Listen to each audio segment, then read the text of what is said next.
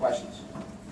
Randy, when I got the ball at 38 seconds left, after it took a while for you guys to get the foul, how soon did you want it? Were you targeting a certain guy? It seemed like you almost had Zach there. Yeah, I thought we had Zach, to be honest with you, but we were trying to get something going in the backcourt. In fact, we got a tip in the backcourt, maybe would have resulted in a steal. And then when it got over the half-court line, where the reality was we were trying to get anybody other than Duran because of his poise and confidence level. And I thought we had Zach 2 different times, but apparently not. How much did you miss Will Cummings today? Has he had any kind of setback since we saw him last time? Yeah, obviously he's one of our starters and one of our leading scorers, so we do miss Will. Any kind of setback or update on his status? Nice. He's cleared to play medically. It's just how he feels, and hopefully we'll be able to get him on Tuesday. But it's sort of day to day at this point, but it's really how he feels. So we'll just listen to the doctor and return. Sorry about that. You thought that the atmosphere and the excitement that had generated? Yeah, I thought it was great. I don't. Obviously, none of our kids have ever been involved in it, and when we got here today, and the craziness was there. I think they got a bit of a start, but I think it was great to be in. I think it's what Philadelphia college basketball is about, and we were proud to be a part of it. Point finish with 21 points, 15 in the second half. You've seen carried the team for stretches in the second half.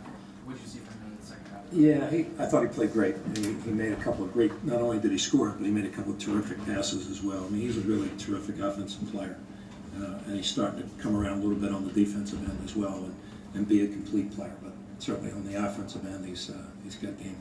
Yeah, To see more city teams play games here early past that stage. You know, I think it's not easy, Dick, because everybody's put time and effort into their buildings. And do you want to give that up?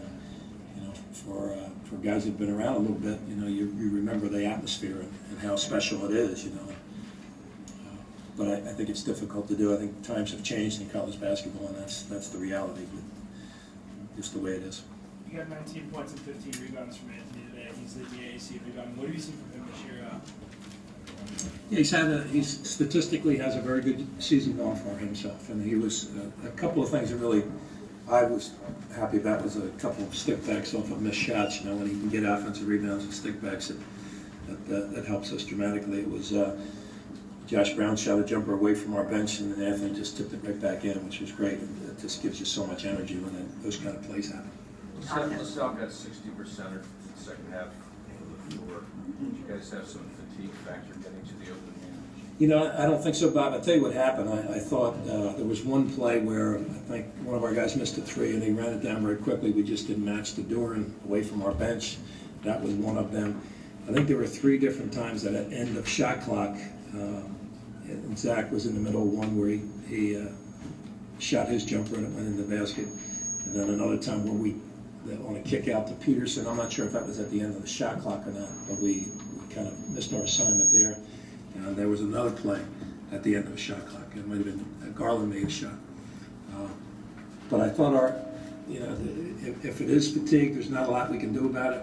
We're pushing ourselves as good as we can. We're getting the proper rest. We're not going crazy at practice times. We're trying to do much more mental approach than physical approach. But it's just one of those things. I think it not only does it manifest itself on defense sometimes, but it also manifests itself on offense, where maybe you take a bad shot that's not necessary. Fran, you mentioned the mental approach. A bunch of your games have come down to 1 or 2 plays, which you seem not to have made more than you have this year. Mm-hmm. Is it a confidence thing, do you think, at times?